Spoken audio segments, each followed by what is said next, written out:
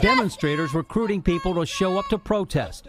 Whatever the verdict is Thursday in the trial of police van driver Cesar Goodson. People have to be here to respond to it if this killer cop walks or gets off with a slap on the wrist. The Maryland National Guard added civil unrest training to its duties last year after being called to help restore order following the police in custody death of Freddie Gray.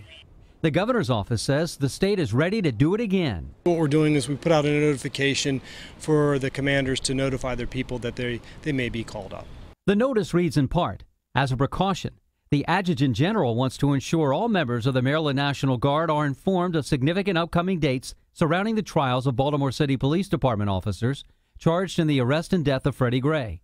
A verdict in the trial of Officer Cesar Goodson is scheduled to be released at 10 o'clock Thursday.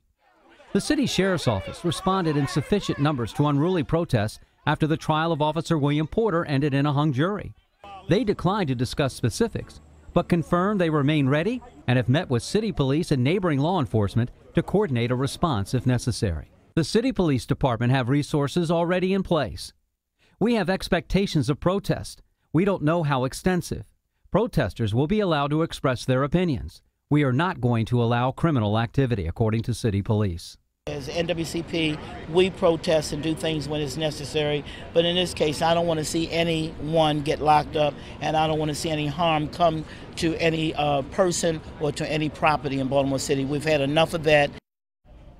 That was 11 News reporter David Collins reporting. Now, the Maryland